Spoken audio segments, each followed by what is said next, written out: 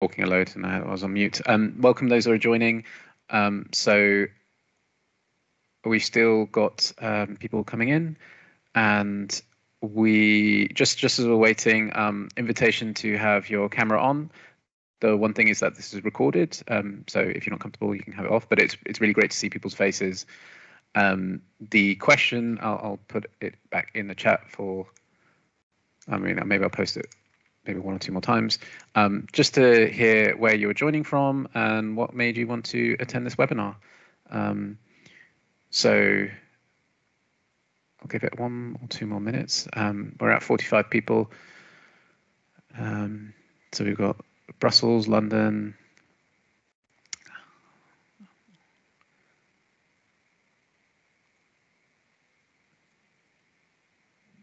Great.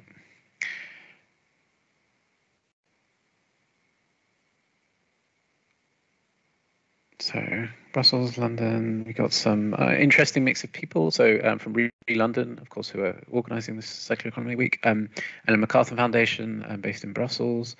Got Thales Perth, consultants in Perth, Australia. So this really is a global event. Belfast, Northern Ireland from Invest. Amsterdam from Deloitte in the Netherlands. Another person from Amsterdam, Closing the Loop. So yeah, really great mix. So I think we've got to a probably pretty good number, and we've not got so long. So it's probably a good time to kick it off. I will, in fact, you know what, I'll spotlight myself. Yeah, keep the messages going, and the chat is a really great function. I mean, this is we did this in basic MS Teams because hopefully by now I think it's one of the more familiar platforms, but really great to be here. So I will just give a quick introduction. Firstly, just to repeat the messages. So we are recording this. The aim is to put this on YouTube. Yeah, that just to note that as just so that we can share this more widely. I mentioned having cameras on is encouraged if you feel comfortable to do so. It's really great to see people's faces. We will have some time for questions as well. Feel free to put reflections in the chat. I think it really encourages debate and it gives us prompts. Yes, as you'll see, people are typing where they're coming from and what job they do. I think that's really nice just to get a vibe of the room. I think there's a good number of people joining us from the UK, but also from Europe, and indeed, as we've seen, all the way from Australia. I think we had some registrations in India and further afield. So I will just give a quick introduction of myself. So let's get going. My name is Tamir Chowdhury. So I work at the Cambridge Institute for Sustainability Leadership. So it's part of the University of Cambridge. I'm actually based in the Brussels office, where we do a lot more on policy and advocacy. So I've worked here for 2 years, and previously I worked in the UK government. So let's have a quick look at the agenda. So I will be the one facilitating this discussion. Firstly, we thought it would just be a great opportunity to open up on a little bit about policymaking in the EU, what is happening on circular economy. So my colleague Christy, who's the Senior Research Project Manager for the task force, will present that. And then we have 2 fabulous speakers from our businesses within this task force, which I'll mention in a moment. So we've got Anthony Abbots, who's Director of Group Public Affairs and Sustainability at Rockwell Group, and Jürgen Hansen from Norsk Hydro as the Corporate Social Responsibility Manager. We are, in terms of just explaining who we are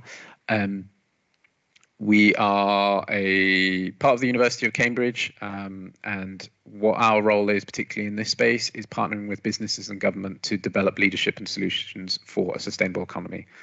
So looking at things like net zero, nature, societies, and that's our kind of wider remit. Now, in the Brussels office, we have this thing called the CLG Europe, so Corporate Leaders Group Europe, which is bringing progressive businesses together to advocate on some of these issues. So particularly on EU policymaking, doing strategic communications to engage with the highest level of policy audiences. Our aim is to bring a cross-sectoral basis. So like today we have different members from different sectors who tend to be at the sort of most progressive end. And we found that this is a really great group to show that across the whole sectors that there are people who really want to see and push the fore on the way that we approach sustainability.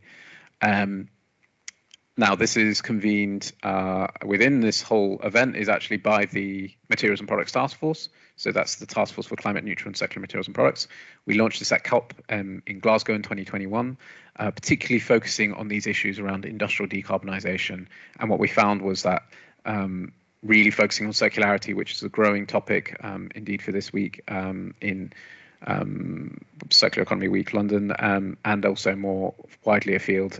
It's a really important thing that has been growing in the policy-making space, particularly in the EU, and we're seeing more policies that are wider spanning and more visionary. Even if maybe we want that a bit faster, it is a growing area of interest. And so just to give a very quick message of, why did we create this event? I mean, firstly, I think what we're seeing is a growing interest in circular economy. And so the aim of this event was really just to open up what is happening a little bit further afield. Of course, the blessing of doing this online is those of us based in Brussels can kind of share our experiences out here, and we've got businesses from different parts of Europe. And it's also to maybe introduce some of the what's going on in the EU. And I think even if from our perspective things could be going faster, perhaps the EU is actually doing a lot of interesting work here. And so for countries such as the United Kingdom or wherever outside, I think it's a really interesting test case to see what are these policies and what is the approach and what can we learn from that. Then, of course, by bringing these businesses and being able to hear from Anthony and Jorgen, we can see why this is actually also a thing that is important for businesses. I think businesses can sometimes get characterized as, dragging feet on sustainability, and I think that view does prevail sometimes, but it's not really true. There are many businesses, and we'll hear from them, actually showing that seeing the importance of sustainability, seeing the opportunities, and seeing why it's a really important thing. So that's my wider sort of opening set piece. Just to reiterate, for those that have just joined, we are recording this. Really encouraged to put video on. Feel free to share where you're coming from in the chat and what brought you here. And as we go along, it will be great to get some questions and we can take it either from the chat or from video. But yeah, I won't spend too much longer because there are other speakers yet to come. So I will now move to, just to quickly introduce the Materials and Products Task Force that I mentioned. So these are current members, a cross-section of different businesses from cement to chemicals to digital. So just to give an idea of who's in the task force. So first session will just be a little bit about the policy brief overview. And so for this, I'll pass to my colleague Christina. So over to you. Great. Thank you so much, Tammy. It's really great to be here, and hello, everyone. So in the next, if you can move to the next slides, in the first couple of minutes of this webinar, the aim is to provide you with an overview of the European policy framework for circular economy, also showcasing it through some of the key files that are being negotiated at the moment. And then I will finish the presentation with how we as a task force are engaging with these policy developments. So to start the overview of how the European policy framework for circular economy looks like, I would start with the European Green Deal. So the European Green Deal is one of the 6 headline ambitions under the current European Commission for the 5-year period of 2019 till 2024, so until next year. And really the key aim of the Green Deal is to transform the EU into a competitive, modern and resource efficient economy, with having a focus on first achieving climate neutrality by 2050, then also ensuring that economic growth is decoupled from resource use, and on just transition, making sure that no person and no place is left behind. And in this framework of the European Green Deal, circular economy actually plays a really key role, as you can see also in this figure that I shared, that mobilizing industry for a clean and circular economy is one of the key ambitions under the European Green Deal, which takes me to the next slides. So within, if we can move to the next slide, thank you. So within the European Green Deal, the so-called new circular economy action plan has been proposed.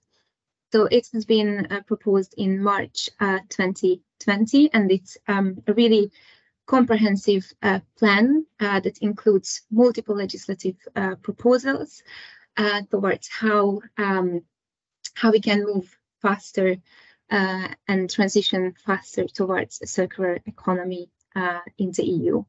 In terms of the focus areas of the circular economy action plan, so it really aims to ensure that sustainable products are the norm in the EU, and along that, a really important element is on empowering also consumers and public buyers. So there is really a key emphasis on enabling consumers to make sustainable choices. In terms of the sectorial focus of the circular economy action plan, it focuses on sectors that on the one hand use the most resources, and on the other hand, the sectors which have the highest potential for circularity. So these sectors, to give a couple of examples, for instance, the ICT sector, packaging, plastics, textiles, as well as construction and building materials. So just to give a flavor of what these sectors include. So another goal of the circular economy action plan is also to ensure that there is less waste, and also again linking to the just transition element mentioned earlier, making sure that circular economy, it really works for the people, regions and cities, and looking more internationally how the EU can support and also lead global efforts on circular economy. So it's quite a complex package with lots of legislative proposals. So if we move to the next slide to illustrate, I will share some of the key files that are really important on enhancing circular economy in the EU and also related to the circular economy action plan. So the first file I would briefly introduce is the Eco Design for Sustainable Products Regulation. So as very closely linking to the goals we just discussed earlier, it aims to, on the one hand, reduce waste, and on the other hand, ensure that the products that are either sold in Europe or made in Europe are fit for a more circular, resource efficient and climate neutral economy. I think a really interesting part of the so-called ESPR file is the proposal on the digital product passport. With the task force, we also had a publication on it last year, again, showcasing the business perspective, because the so-called digital product passport, it can be a really interesting tool, really providing information about the environmental sustainability of the product. Really closely linked to the ESPR, another interesting file and really important file that's being negotiated now is the file on substantiating green claims. So this is really tackling the pressing issue of greenwashing. And as you can also see on the slide, so there is a study that highlights from 2020 that over 50% of the claims examined, they were vague, and over 40% were not substantiated. So I think it really shows the severity of the issue. So this legislation, it aims to reduce greenwashing by requiring companies to substantiate environmental claims about their products. I brought some more examples, so if we can move to the next slide. So as when I talked about the Circular Economy Action Plan, I mentioned that it's focusing also on specific sectors, and packaging is one of them. So again, the packaging and packaging waste regulation is a really key file, which aims to prevent the production of packaging waste and also promoting the reuse of packaging, recycling, and also other forms of recovering packaging waste. And the fourth example that I brought today in terms of some of the key policy files that are now really in the focus is the so-called Critical Raw Materials Act, or as it's called, the CRMA. It's a really key file because critical raw materials are really important and there is a growing demand for them to drive forward the so-called green and digital twin transition. So this file that was proposed earlier this year, it aims to ensure that the EU has access to secure and sustainable supply of critical raw materials. And also another reason that I highlighted it now as having the lens of discussing circular economy is because this file proposes benchmarks along the strategic raw material value chain, and one of these benchmarks that it proposes is an at least 15% domestic recycling target for these materials. And with the task force, we've been quite actively engaged on this file, so this will be one of the examples I share with you how we are engaging with this policy moment. Again, this is just a snapshot of some of the files. Of course, there is more that's being negotiated, and which are really important. For instance, around right to repair. But again, it's just to show also the range and diversity of the policy files that are currently in discussions. If we can move to the next slide. So what's the future outlook, and what are some of the challenges that we face when we talk about circular economy in the EU, but also looking more globally? So the first element I would highlight is around the implementation of these policies and also the coherence between policies. So now we are in a really interesting time as we are moving towards the European elections in June 2024, and there will be also a new commission set up by the autumn. So it will be really interesting and important to see how the files that are already being negotiated, how they will be finalized and implemented. And another particularly important element will be around how coherent these files will be and how we can maximize the synergies and the alignment between the different policies, particularly the nexus between circular economy, climate, nature, and digitalization. If we look a bit further, so I mentioned the upcoming EU elections, so it will be important to see how the legacy of particularly of the Circular Economy Action Plan is featured in the next agenda, and what the priorities will be of the next institutions, particularly considering that we are living in a quite rapidly shifting geopolitical context, experiencing multiple crises. So what will be, how really the role of circular economy will be featured in this new agenda. And last but not least, looking more externally, international collaboration, of course, will be really important, particularly if we look at how we can incentivize industrial decarbonization by creating demands, and also how we can truly enable a global transition towards circular economy. I would move us to the next slide. So now, as I introduce like the overarching policy framework and some of the key files in the EU, I would like to walk us through a bit how the Materials and Products Taskforce works in this policy context. So we can see that energy intensive industries, they will really play a key role in the transition towards more climate neutrality and more circular economy, as these industries, they are really responsible for a significant portion of emissions in the EU, but both globally. Therefore, speeding up the transition in these sectors will be really critical.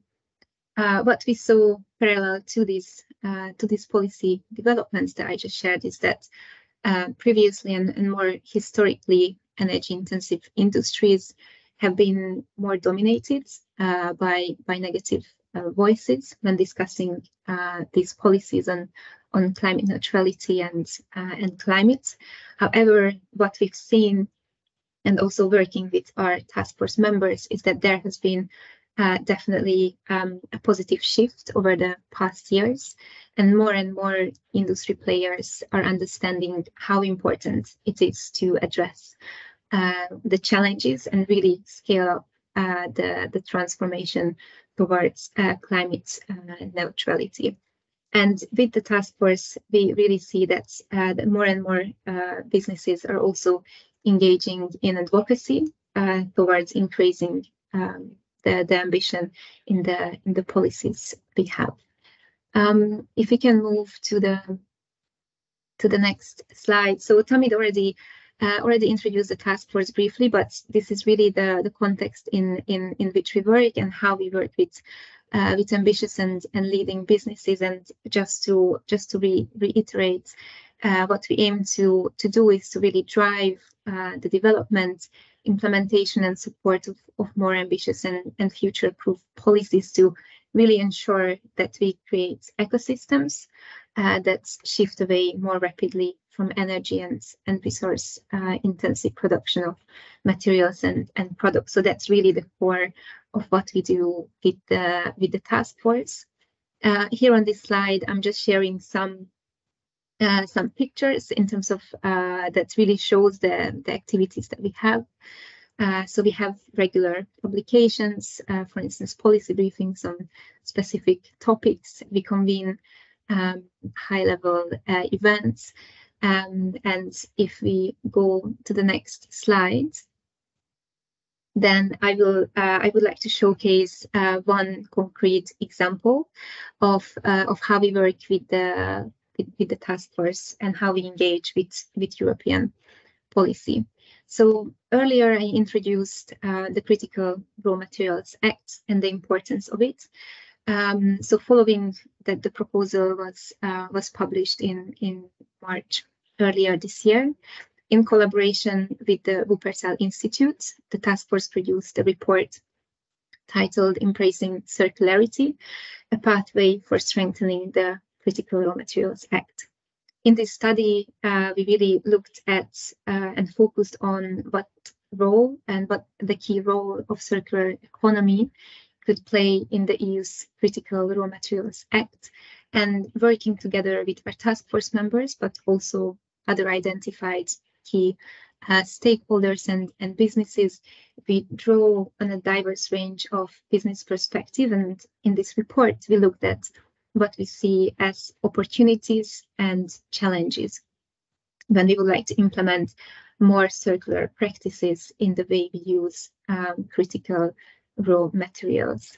I showed some pictures in the previous slide. So that was team pictures that was from the report launch. So we had a really high-level report launch in the European Parliament that was hosted by MEP Sarah Mathieu, who is the shadow reporter on the Envy committee in the Parliament on the file. So it was a really nice event, and we keep engaging with this file as it's being negotiated, and we have a short video to show our engagement around the report that I think would give an example of how we work with the task force. So I think I will wrap up this scene setting here, and then we have the video and look forward to the discussion later. Mining can be a messy, controversial process. Yet we need these materials for the goods that we use every day. Could we imagine our lives without our phones or laptops? The European Commission introduced the Critical Raw Materials Act in March 2023, with the aim of diversifying where we get these materials from, including increasing domestic supply. One key solution is increasing our circularity. In other words, how we can use our materials in a more efficient and smarter way. It also means having the ability to reuse our materials when we are done with them. The Critical Raw Materials Act has a recycled content target of 15% by 2030. But circularity is far more than just recycling. In July, CLG Europe's Materials and Products Taskforce launched our report. This report combines cutting-edge research along with practical business examples. The report demonstrates that far more can be done to make the most of the materials we dig up. I think what we see is that there's really a need of an urgency in the sense that from Europe, when it comes to circular economy, of course, we've already taken some steps, but honestly, I think we need to show a lot more ambition. We don't have mines in Europe. Maybe we have a few mines in Europe. The importation of raw materials from third countries is very high, and our dependency on strategic minerals is very high in Europe. My key takeaways are that the report points to 3 key policy initiatives that should be undertaken with urgency. The first of those is that we need to have a more joined up strategic approach to industrial strategy that links critical raw materials to the other climate and sustainability challenges. The second is that overall policy on this needs to be much more coordinated and aligned, so there are not perverse incentives. And the third is that we need to combine an overall strategy with a case-by-case approach so that each critical raw material has the right response within that overall framework. We need more of these materials, but there's only so much in the earth. I think the Commission itself said that the lithium expectation for demand of lithium is going to go up by 12, 13 times by 2030 and even higher by 2050. We can't do anything about that unless we use and reuse the materials we already have.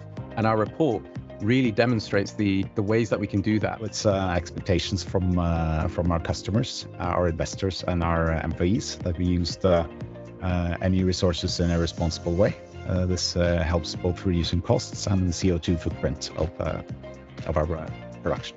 In the automotive industry, as a business, we need to go beyond climate change. And if you look at the impact on biodiversity, if you look at the geopolitical context today we are doing business in and so on, without circularity, we are not going to be a sustainable business in the long run. What I also heard today is that a lot of businesses are already working on these solutions, that industry is really ready to take it up, but of course, that they also need to have the support and the strategy in that sense to make sure that we really create the circular ecosystem and framework.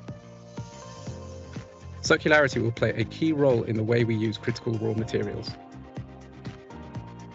Our report demonstrates the tangible actions that can be taken now to ensure we create a green, circular European economy. If you would like to learn more, check out our report.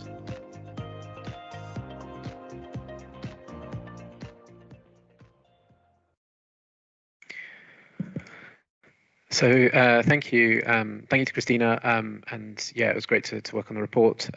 Now, I mean, I think we use that as an example of showcasing some of the work we've done, but I think we can talk about this more broadly. So I'll just take it back to the report, to the event. Sorry, the presentation, and maybe if there are any questions, we can go and take them in the comments. But maybe we'll loop back if there are any to Christina cleaner. But my suggestion is that we move now to our business panel. So it's really great to have some fabulous expertise across different borders. So we've got Anthony Abbott, as I mentioned, from Rockwool, and Jürgen from Norsk Hydro. So I think we can spotlight them. But I will start with Anthony, and just I think what would be really helpful is just talking a little bit about, you know, as I say, where you're working from, or where you work, and yeah, your views, your business views on circularity, and anything else you want to showcase. So over to you. Thanks, Tamid, and hi everyone. So Rockwool, Danish company, world's largest manufacturer of stone wool products. A large majority of those stone wool products are being used in insulation, but also in other applications, both within the building environment and also outside, horticultural substrates, for example. Close to 90% of our products are defined as, or classified as taxonomy eligible. So products contributing to the green transition. Circularity, incredibly important for us as a business. Why is that? Because it puts us in a good place when it comes to competing in the markets. So we believe it's a competitive advantage for us. But of course, it's very much closely related to driving a minimized environmental footprint, not least from a resource consumption perspective, but also from a decarbonization perspective, because there's a clear link between circularity and decarbonization. So there's a lot of good things when it comes to stone wool products that relate to circularity, durability, average lifetime of 50 years, recycled content. Typically, an average recycled content is around 25%, and that's because we're able to utilize secondary raw materials, so materials coming from other industries which are replacing virgin stone. And then the fact that our products are endlessly recyclable.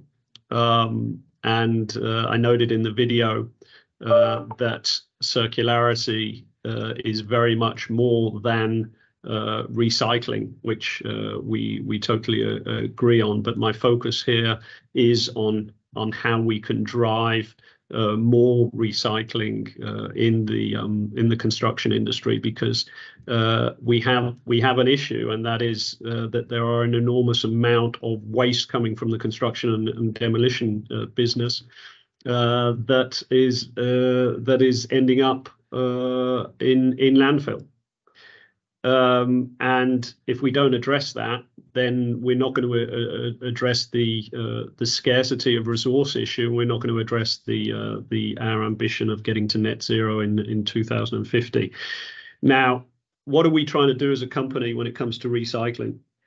One of the things that we have done is set a goal to offer take-back systems in 30 countries by 2030. We're up to 19 countries today.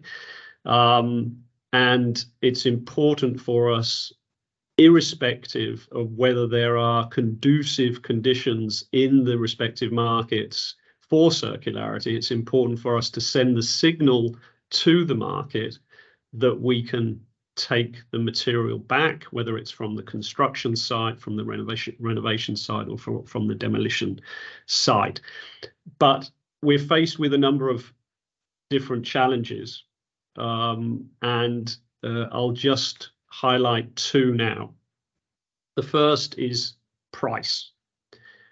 We all know in the construction industry that margins are tight, and at the end of the day, if we don't value the material as a valuable material, but rather as a waste, then there is a likelihood that it will be treated as a waste and end up in landfill.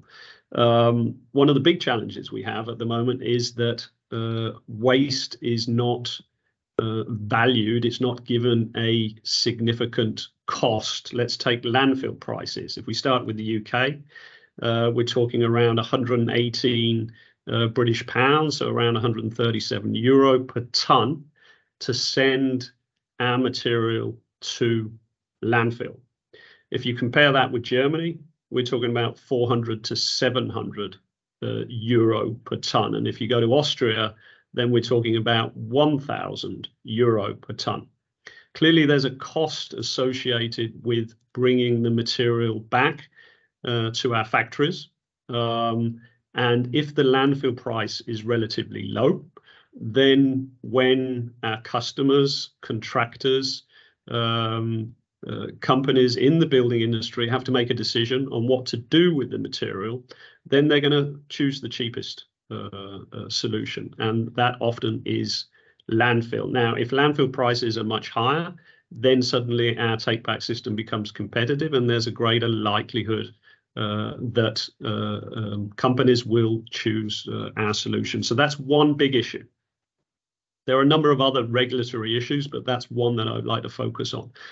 That's to quite a great extent outside our sphere of influence, although we're very active in advocating for higher landfill prices and the banning of landfilling of recyclable products. That's happening, for example, in Germany, where they're introducing a ban on the landfilling of recyclable products in 2024. Another challenge is the internal logistics, or rather the reverse logistics. We are, as a company, experts in getting products out to market. We have less experience in getting material back from the market, and that requires a considerable amount of value chain collaboration and streamlining the process from the demolition sites, the renovation sites, the construction sites, streamlining the process of getting the material back in a smart way, in a user-friendly way, and in a cost-effective way. And that's something that we are working a lot on together with our partners in the value chain, waste companies in particular, and there's still a long way to go there, but good experience and good cases in different countries. Maybe Tamid, I'll stop there, and then we can maybe pick up on any questions afterwards. Yeah, that sounds good. Thanks a lot, Anthony. Yeah, really interesting, and I always love actually hearing the practical example. I think there's what you can find on Google is, there's just reports on why circularity is important, but to really get that business aspect, and particularly for you, this question of landfill being way cheaper in, say, the UK, which is very relevant for this conversation, and what that means as a business. So yeah, for sure we can come back to that, but I think it will be a good time to pass over to Jürgen. So over to you. Thanks, Sami. And hi, everyone. So for those of you who don't know, Norsk Hydro is a global aluminum and energy company, which gives us a fairly long value chain, right? From mine through refinery, smelting, extrusions, and we also have a fairly prominent position in recycling, or urban mining, if you like. So I just wanted to start by saying that I completely agree with what you said on the landfilling prices, because basically we can recycle anything, it just goes with the cost.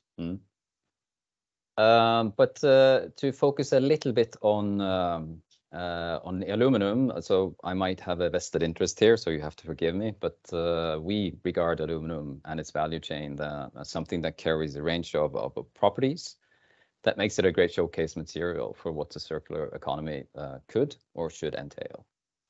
The metal itself, as you may or may not know, it's durable. It's corrosion resistant, as opposed to steel, for example. It has a lightweight, and identical to Rockwool's product, it can be infinitely recycled at the end of its life with a fraction of the original energy consumption and without losing its qualities.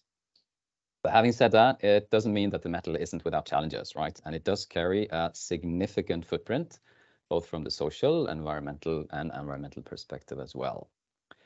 So if I try to break it down, and this is, I mean, circularity is really complicated, and I've been giving 5 minutes, so I have to take a few shortcuts, but to try to make it as comprehensible or understandable as possible, we can split it into 3 main interlinked flows when we think about circularity in Hydro. So if we start with the upstream part, you know, that's the mine and typically the refinery and up to maybe smelters, like the first time you produce something, or what we call primary metal. The key focus for us is primarily on reduction and reuse of the waste, because there will always be waste, right? You can lower it and you can utilize it better than you have, but you know, any which way you tweak it, you will need to dig something out of the ground and you will need to refine it. The mid and downstream part, there is the recycling, sorting and reuse thing, which means we work to get back much more metal than we do today. And sort of like a separate flow, but maybe also interlinked between them, is the innovation for circularity, trying to develop products and solutions with our partners and downstream customers to better fit into the circular economy. And obviously these things are tied together, but if we try to, or if I try to give you a few examples of how we think, if you start with the first one, the reduction part, we sort of coin that waste to value principle or approach, where we're closely examining, you know, and developing the business case for key waste streams to turn them into resources, more so than we do today. For example, you know, bauxite residue, which is the waste generated in the early phases of producing aluminum or alumina, can be reused in other industries. It can be reused with cement, or it can be reused with other types of metal production. There's iron left there, which previously had just been, you know, put into waste dumps. But, you know, we see today with development of new technology and new demand, there is actually a business case if we can sort of break down a few barriers to at least extract more value out of it. And the mid and downstream part for us, the recycling and sorting, it's critical for us to secure access to what we call post-consumer scrap, or, you know, end-of-life scrap, and strengthening the sorting to avoid downgrading. Because even though aluminum is infinitely recyclable, it will usually be contaminated. I mean, you don't get in your car, you have aluminum, but it's not pure. So when you recycle it, it's hard to do it in a way without it being too expensive, where you can reuse the metal as something sophisticated or highly valuable. So you end up in each cycle downgrading it, so to speak, because it's too hard to separate the alloys and the other metals from the aluminum. If we can think a little bit more holistic about that, we can design the cars differently, making it easier to recycle the aluminum and make it more flexible in terms of what you want to reuse it for, which is basically putting money in the bank. And this sort of segues a little bit into that third, you know, slightly artificial pillar that I mentioned, you know, the innovation for circularity box, right? Where we have, we look at the different products and solutions we have, and we start discussing with our customers and you also, you know, with communities and authorities to see if we together can sort of establish a framework where it's incentivizes all the different parties to do this differently, you know, for the net benefit of circular economy. So that means, you know, designing out waste as much as possible, you know, simplifying and accommodating recycling, reuse, refurbishment, and like I mentioned with the automotive part or the car, the disassembly process. Simply to try to promote, look at every bits and pieces of the product, you know, how can we do this differently to make it easier when we want to sort of return the different bits and pieces in a, you know, also financially sound way. And just to pick up on what you said on the construction part, one example that at least cuts a little bit into this is in our unit's business unit called Building Systems, where we now have developed a standalone process for taking out the alumina or aluminum, which you will find typically in window frames and door frames and things like that. So prior to demolishing the building, our people or our team will actually go in and remove all these window frames and the door systems where there is a lot of valuable aluminum, rather than just taking everything down and then go through third parties who will mix it up and blend it, making the recycling process much more expensive for us. There's just one example about, you know, fairly low-hanging fruit, but somebody has to think about it to make it fly. So again, We're at the starting point of all of this, but we do see, and I just want to echo my previous speaker as well, that there is a lot of traction and people are interested, our customers at least, are interested in exploring these solutions. So even though it's a brief snippet, I just wanted to conclude that we as a fairly big industrial company are trying to work across many dimensions. Commercially, yes, but obviously also in R&D, since we see that we need some technology advances to make some of these things more viable. And we will definitely continue to invest time and resources into that. And I think it's important that has to be done through partnerships. It could be with, the authorities putting up the tax for landfill, for example, but it could also be not excluding the authorities, but importantly with customers who, want to join us in trying to improve their own circular footprint. I think I'll just stop there, but hopefully gave you an idea of how a big industrial business-to-business company, pretty far upstream, is also trying to at least do a little bit more than what we used to do. Yeah, and I think thanks a lot, Jürgen. I mean, for me as well, what I really get when I listen to you is, I mean, this point that we use aluminium so much, and so many of us, and me included, kind of take it for granted, and really understanding the technicalities, and the point you say about it can get contaminated, and actually having to think about that and bringing that in the wider climate debate, and also just resource practicalities is really fascinating. And yeah, the work you're doing and seeing where you can do it in different innovation, I think I think it gives a lot of food for thought, and I've seen that you've already got some plaudits, so that's great from both of you. So I have a question that came to me in my mind. I'll ask it, but in the meantime, we do have a few minutes, so if anyone does want to either share reflections or comments, please do so.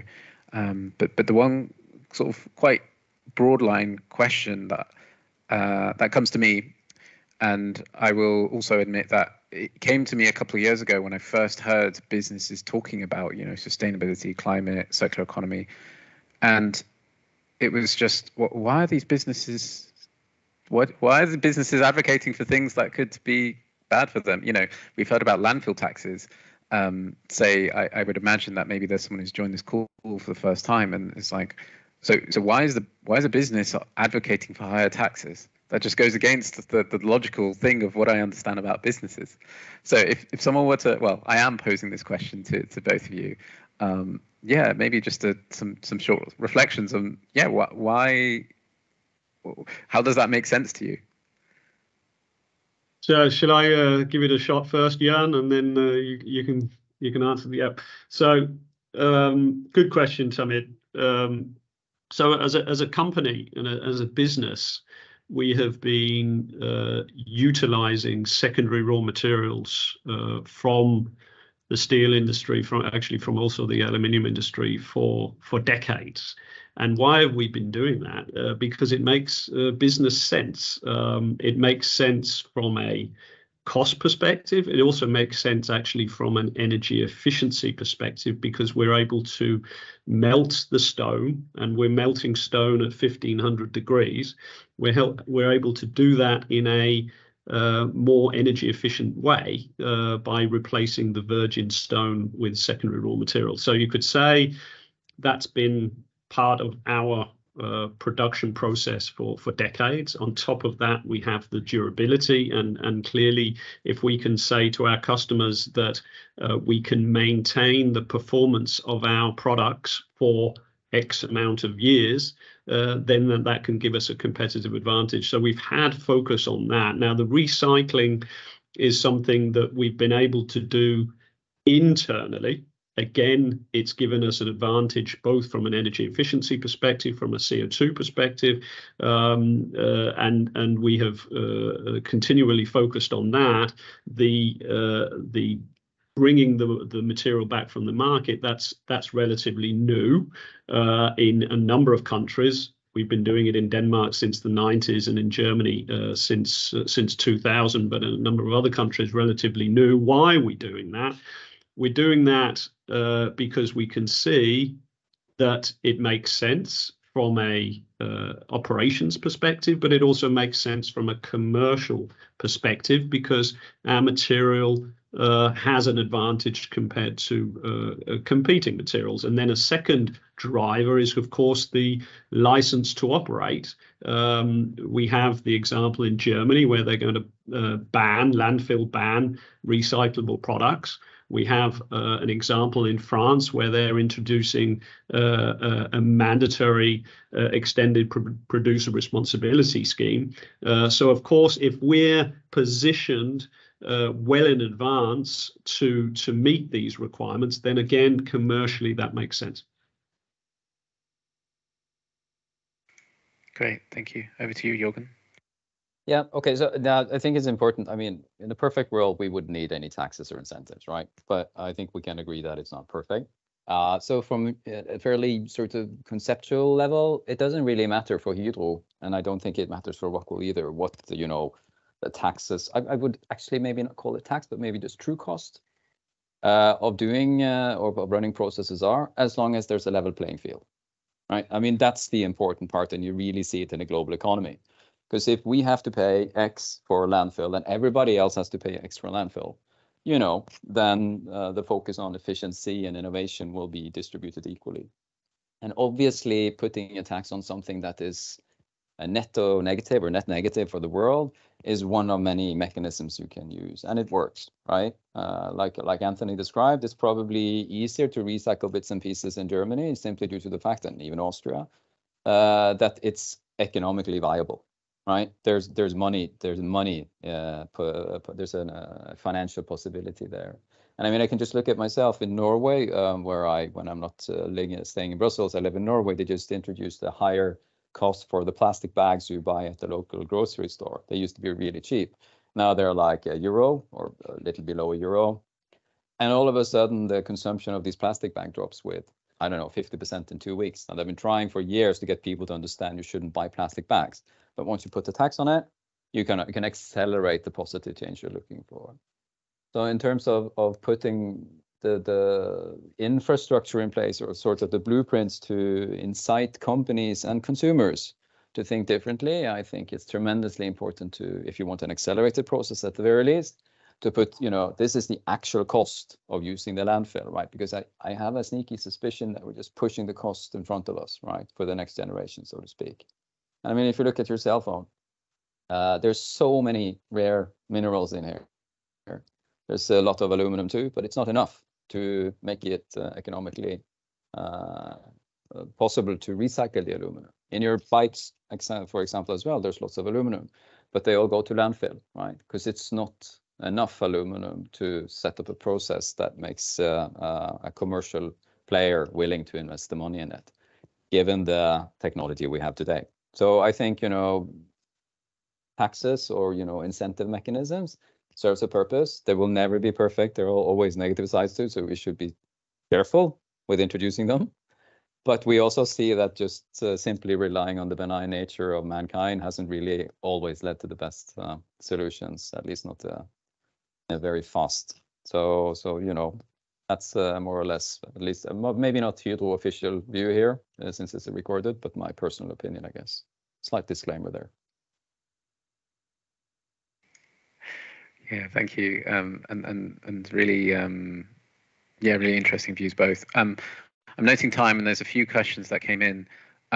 So I would just ask if you have any views. I mean, if you want to respond to any of the questions on the chat, would that be the best way of doing this? So there's a question on public spending I can see.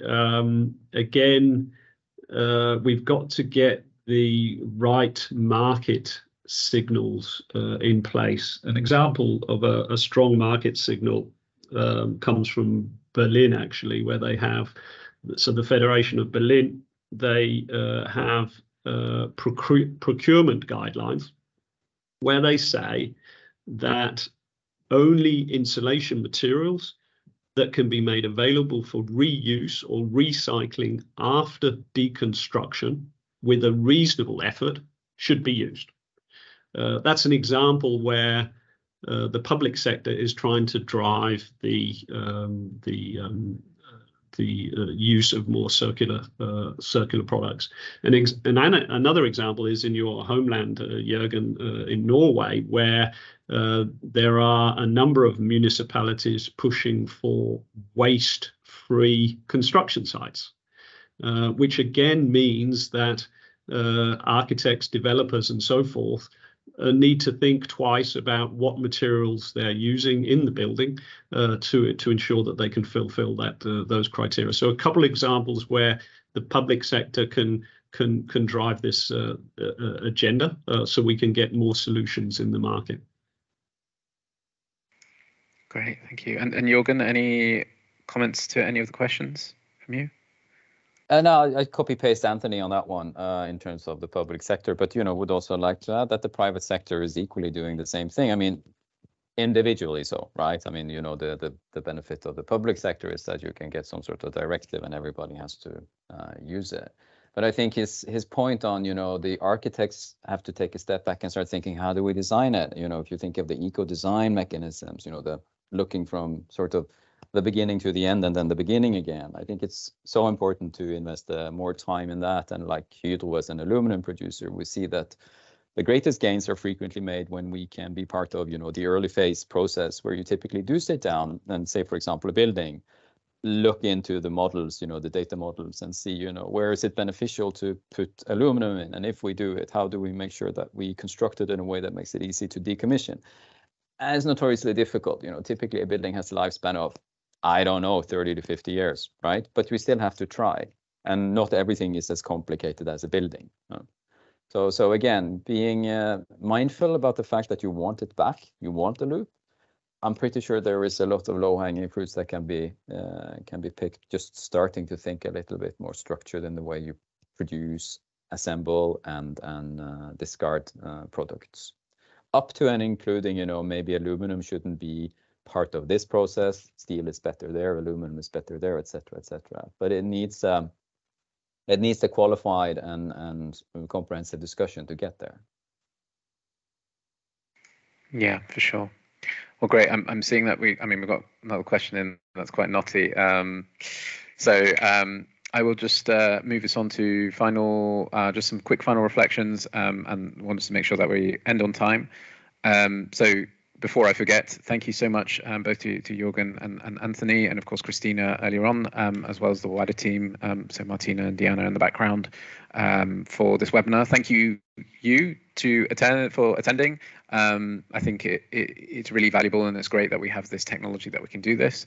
Just as a very quick final thought, my reflection is that for this wider move towards sustainability, climate, circular economy, I think just what we heard from the businesses of just it making economic viability, if we want to enable businesses to support and lead on the change, we've got to create those conditions. And I think rather than making it sort of government versus businesses versus consumers, I think there's a lot of people really wanting to do things about climate and understanding the wider issues that we face. So I think it's just enabling the different parts of our society to be able to really capitalize from that. And hopefully today it's given some prompts of, what different groups, ourselves at CISL, government through the EU, but also businesses are doing in the face of this challenge, and how we can take that forward, and how for yourself you can reflect on that and in different ways of making change wherever you are. So thank you very much. I think my email address is here, but if you would like to reach out to us, feel free to. I put the links for our reports all in the chat, but if you didn't catch them, you can contact us, find us on LinkedIn. So great, and we are on at 12 o'clock, so I will let everyone leave and continue their day. So really great. Thanks, Tommy. Thanks, Summit. Thanks for having us. Bye-bye. Thank you. Bye. Thank you. Bye.